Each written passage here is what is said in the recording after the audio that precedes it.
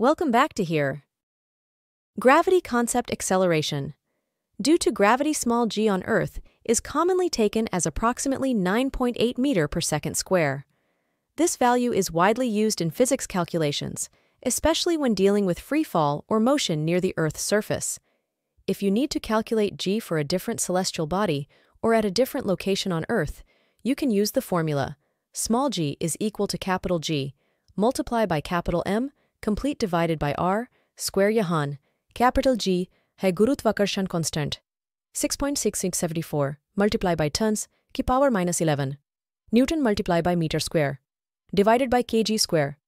Capital M है celestial body की mass, for example, Earth. R है celestial body के center. से small g की वैल्यू कैलकुलेट की जा रही है तक की दूरी. ध्यान रहे कि ये फॉर्मूला मान लेता है कि मास स्फीरिकली सिमेट्रिक डिस्ट्रीब्यूटेड है, लेकिन अक्सर हमें g की अप्रॉक्सीमेट वैल्यू काफ़ी होती है, जो कि 9.8 मीटर पर सेकंड स्क्वायर होती है, और ये वैल्यू अर्थ के सरफेस के पास होती है. अगर आपको और किसी स्पेसिफिक लोकेशन या सेलेस्टियल बॉडी के लिए स्मॉल g निकलना है, तो आप इस फॉर्मूला का उपयोग कर सकते हैं. Thank you for being attentive.